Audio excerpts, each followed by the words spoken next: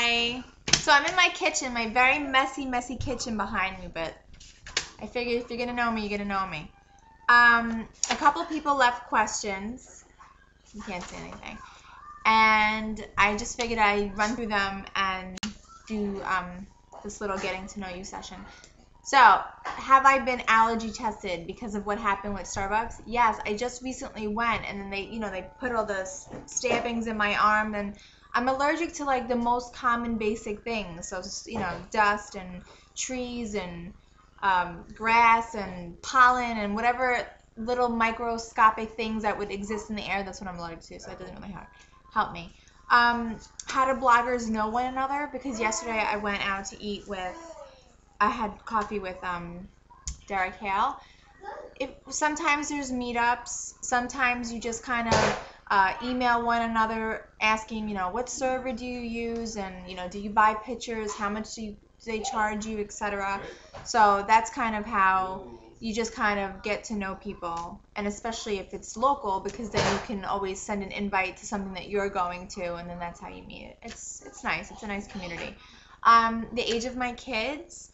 Natalie is 3.5 and Liam is 19 months. They'll both turn, 2 and 4 come this summer. Someone asked me about New Kids on the Block. They heard that I went on to the concert. Yes, I did, and I loved it. I loved every minute of it. And I didn't like any of the new songs because I'm not into the new songs. But I was like screaming, and if I smoked cigarettes, I would have ripped out a lighter, and I would have went along with the rest of the people with their iPods. Actually, the new thing was like everybody had their iPods in the air, and I was like, I didn't bring my phone. What made me start? I'm not obsessed.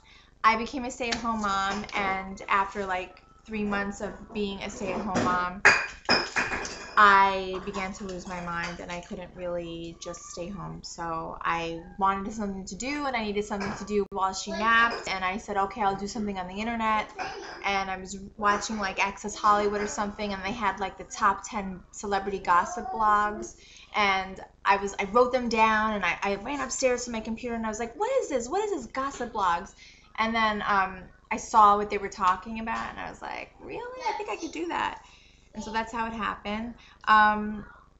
Did I have any blogging experience prior to this? No. I was a business consultant for several years. I did front-end design work for Ernst & Young and for Accenture. And when I was pregnant, I taught in a Catholic school. I taught computers to K through 8. Last but not least, did you ever imagine it would turn out this way? No.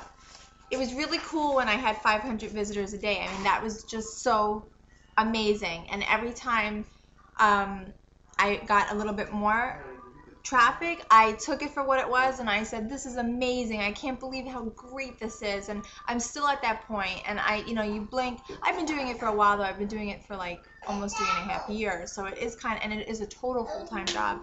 So I'm really grateful for everything, and I guess I never imagined it would turn out this way, but that's it. So I will see you tomorrow. If you have any questions, leave it on this post, and tomorrow I'll give a little rundown about we didn't do anything today. My husband's back is out. We haven't even left the house, but I'll tell you about tomorrow. Bye.